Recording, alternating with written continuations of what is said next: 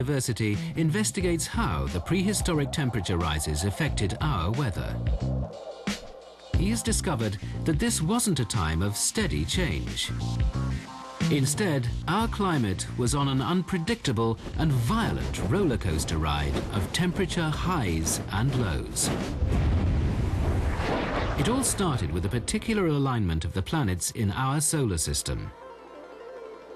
3 orbital variations, known as Milankovitch cycles, alter the amount of heat the Earth absorbs from the Sun.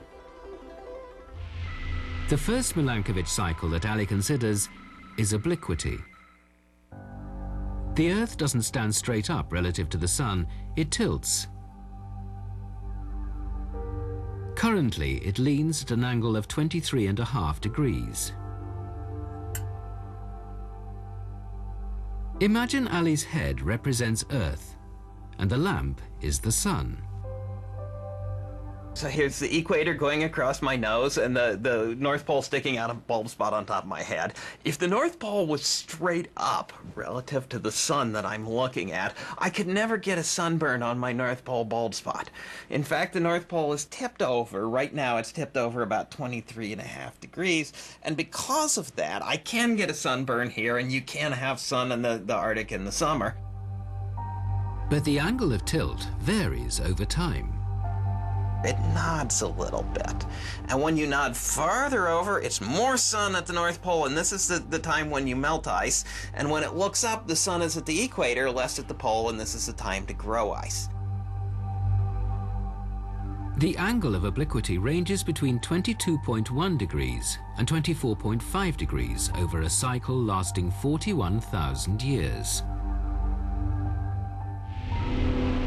The second Milankovitch cycle is eccentricity.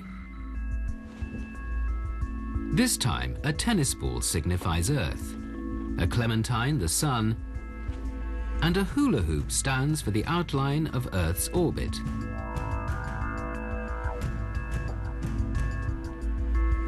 The Sun's gravity pulls Earth in a nearly circular path. But when we move closer to Jupiter and Saturn, the gravitational forces of these 2 planets stretches our orbit into new shapes. It goes from being almost round to being quite squashed and back to almost round. This changes the distance that the Sun's heat travels to reach the Earth. It varies over a cycle that lasts between 90 and 100,000 years. The third Milankovitch cycle is precession. Precession is caused by the fact that the Earth is not perfectly round.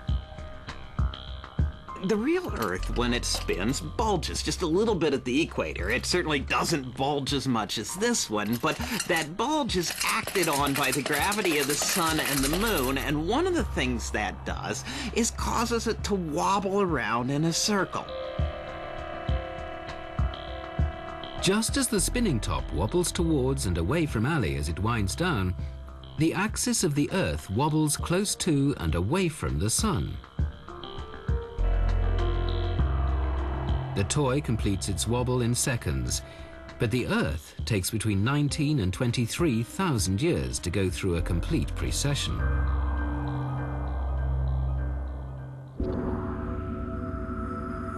Individually, the orbital variations, obliquity, eccentricity, and precession have a limited impact on Earth's weather. But over a 100,000-year cycle, these 3 oscillations combine to cause major temperature changes, leading to dramatic variations in global ice volumes. Ice ages, caused by changes in the Earth's orbit, have been a regular part of this planet's climate patterns for billions of years. The most recent ended some 20,000 years ago, when the Milankovitch cycles coincided to kickstart 10,000 years of global warming.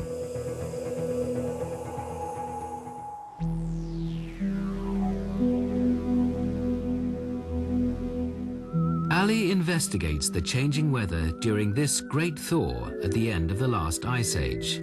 He uses environmental data preserved in the Greenland ice core. An ice core is like a time machine. It was reeled down through the ice. We're traveling back in time to see what happened. Ali and his fellow time travelers make a shocking discovery. Earth's weather became hugely unstable at times during the 10,000 years of global warming. Temperatures rose by 6 degrees Celsius overall. But this was not a steady, gradual increase. The climate made a series of sudden short-term flips, dramatically switching from warming to cooling, and then back again. This happened because melting ice caps disrupted one of nature's great climate regulators: ocean currents. Geoscience professor Lee Kump builds a model to demonstrate how currents flow in the seas. Most of the time, these currents act like an ocean conveyor belt, transporting heat around the globe. It works like this. Imagine this blue liquid is seawater from near the surface of the polar regions. It is cooled by the Arctic air and then contracts and sinks. This dense water flows towards the deepest seabeds. Many of these are in the equatorial regions. The cold water has a cooling effect on warm areas of the world. As the colder water flows towards the equator along the bottom of the ocean, it is replaced by warm water moving in the opposite direction, closer to the surface. This circulating conveyor belt helps warm, cooler areas of the world. There's a tremendous amount of heat energy that's transferred as part of this ocean circulation. But during the Ice Age meltdown, billions of liters of cold, fresh water poured into the ocean. This disrupted the climate-regulating conveyor belt that spreads warm water around our planet. Kump uses this red liquid to represent fresh meltwater from the thawing ice caps. It's very cold, so it should sink. But it's lighter than seawater because it doesn't have any salt in it. The meltwater spreads like a blanket across the top of the ocean and instead of sinking, stays on top.